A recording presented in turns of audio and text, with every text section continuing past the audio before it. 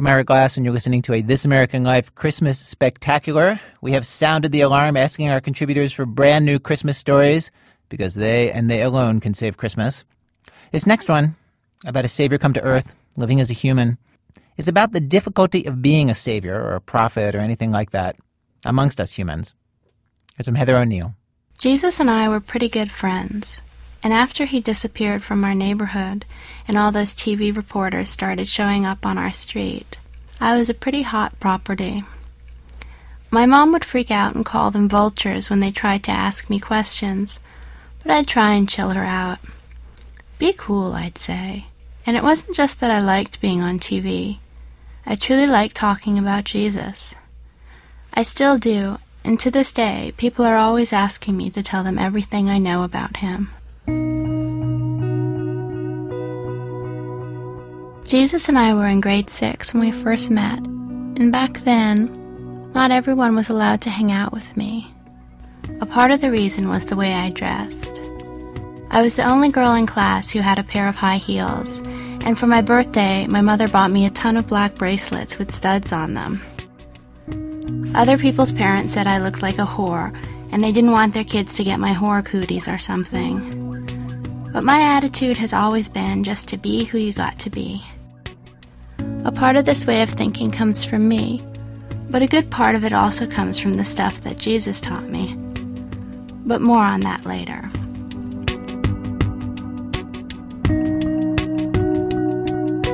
Jesus first showed up in the middle of the school year and sat in the back of the class. On that first day, when our chemistry teacher put on this movie about molecules, Jesus held up his hands in front of the projector and made a shadow puppet of a dove. That's how I first noticed him. It was about a week later when everybody started to notice Jesus. In Moral Ed, we had to give a presentation on a social concern, and Jesus did his on world hunger. He went up to the front of the classroom without a loose leaf paper or anything, and started going on about how there wasn't such a thing as world hunger, which, as well as being a downright weird thing to say, was also factually incorrect. We had all seen pictures of Ethiopia on the news, and those poor kids were definitely hungry. Jesus said that if God fed the sparrows and butterflies, then he would also feed humans. The teacher pointed out that a lot of animals had gone extinct because the environment hadn't provided for them. But Jesus shrugged and went back to his seat, so we just figured he was really stupid.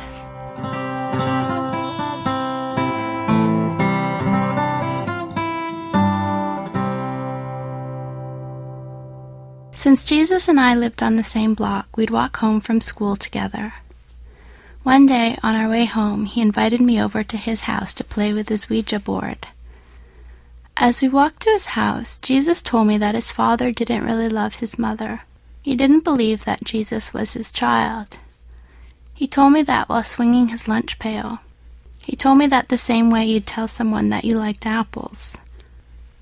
When someone tells you something like that all casual, it sort of takes the pressure off. You don't have to start rocking them in your arms and stuff. I appreciated Jesus for going easy on me like that, since we've all got our own troubles. His family lived in a building that had a huge billboard advertising beer on the roof, and there were dogs walking around in the stairwell like they owned the joint. We went into his room, closed off all the lights, and set up the Ouija board.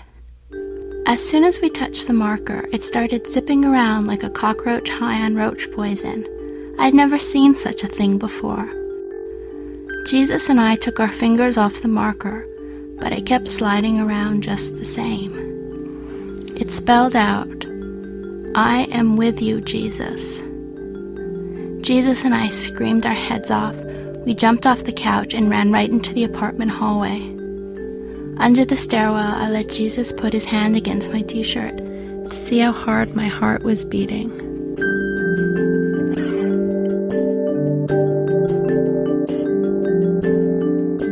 Jesus continued to get into trouble for ridiculous things at school, like photocopying his head in a copier in the school library and giving himself a haircut in art class. He wore his ski mask one day, even though it was April already, and impersonated Gollum's voice underneath it. I told my mom about it, and she said he might be schizophrenic. But she changed her mind about him when she met him. One really warm spring day, Jesus showed up at my apartment. I never invited people over, so I was a little put off having Jesus in our house. Once I had Georgie over, and he said he found our apartment depressing. "I like your place," Jesus said, leaning against my bedroom window pane. "You have a great view from here, right out onto the record store. It probably helps you dream of music. We have the best neighborhood." "Wouldn't you rather we lived in Westmount?" I asked.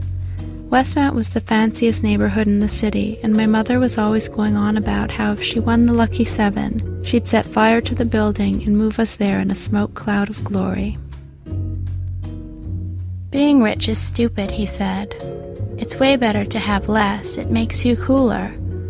No one from a rich background can ever really be cool." He said all of this just the way he dropped the news about his dad. Very matter of fact. Maybe that was why I bought it. It seemed to just make sense, like he was saying something that I had already thought of myself, but had never actually gotten around to putting into complete sentences. Jesus' words made me feel like no matter how much there was something deep down wrong with you, there really wasn't anything wrong with you at all.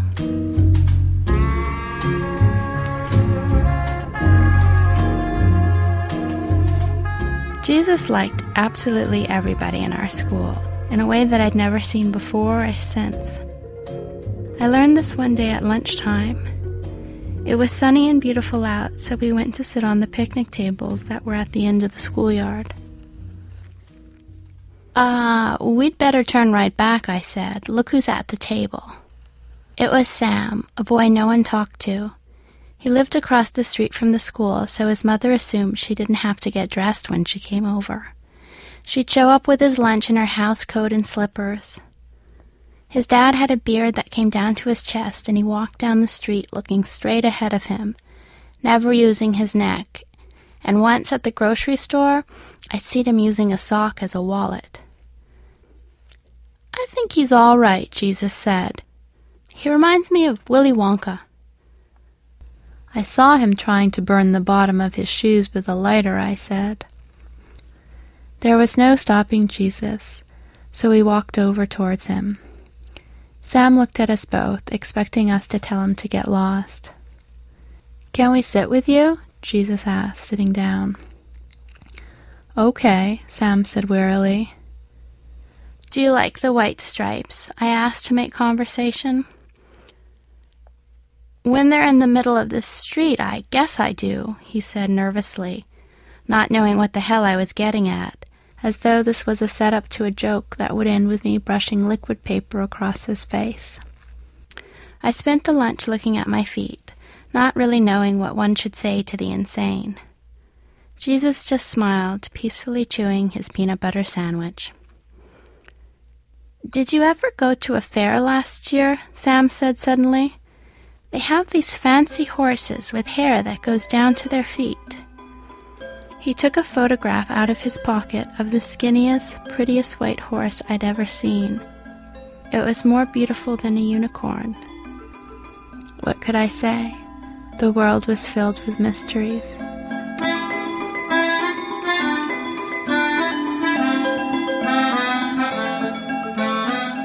Then our teacher, Mrs. Dumont, went on maternity leave, and we got stuck with Mrs. Allison. On the first day, she told the class that this boy Quincy hadn't paid his lunch fees yet. She said the only way you could be excused from lunch fees was if your father didn't work. She asked if this was the case, and Quincy just shifted in his seat. She told him to bring in a note the next day from his dad explaining that he didn't have a job. Every day for the rest of the week, she would ask Quincy where the note was. Another thing Mrs. Allison had a problem with was the way Jesus fluttered from desk to desk helping the weaker kids with their long division. Mrs. Dumont used to look the other way with this, but Mrs. Allison said that As well as being disruptive, it wasn't giving her an accurate sense of who the class knuckleheads were.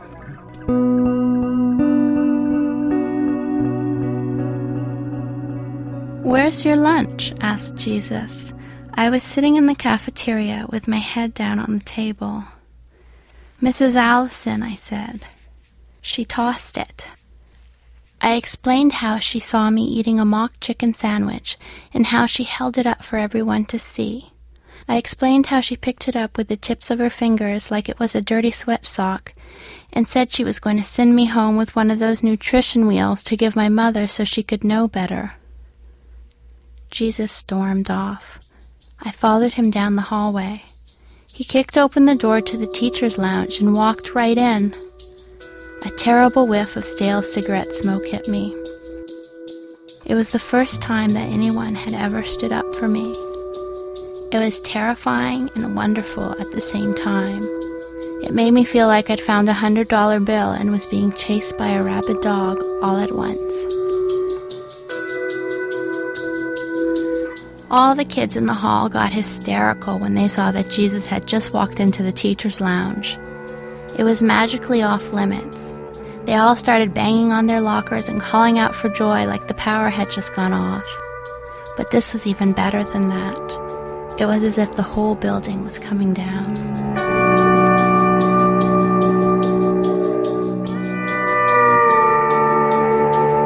There were all kinds of stories about what Jesus had said to Mrs. Allison in the teacher's lounge that day. In my mind, I imagined her crumpling to her knees as he made her realize everything bad she'd ever done to me. Jesus was suspended from school for a week.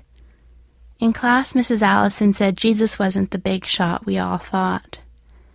The principal agreed with her that he was a troublemaker and that he was messing with everyone's heads. His father wouldn't let him stay at home alone during the day. He said he didn't want Jesus messing up the house. So Jesus rode the bus back and forth and hung around downtown. I heard how he hung out in the pool hall, and the older teenagers would hoist him onto the table and he would just talk. They said he was funnier than Robin Williams. But if I knew Jesus, he was just telling it like it was.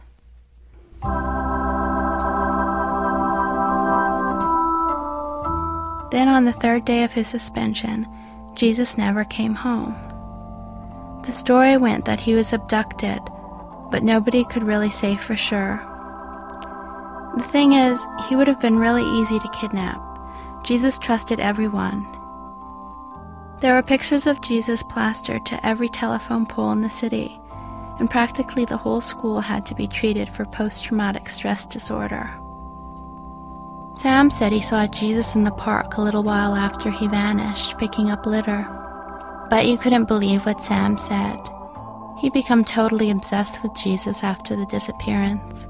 Every composition he wrote in class was about him. The teacher said it was just his way of coping with the stress. I guess I was dealing with some serious stress of my own, because one day in art class, when the teacher told me that little girls who wore black tank tops didn't get into college, I looked right back at him and said, "What makes you so perfect? You've done too many lousy things yourself to be judging children." And the teacher got all red in the face because he knew it was the truth. "Stick to your teaching from now on," said someone from the back of the class, and we all nodded and muttered our consent. I knew that Jesus would have loved that. These were the kinds of things that he would say, and it felt good to say them.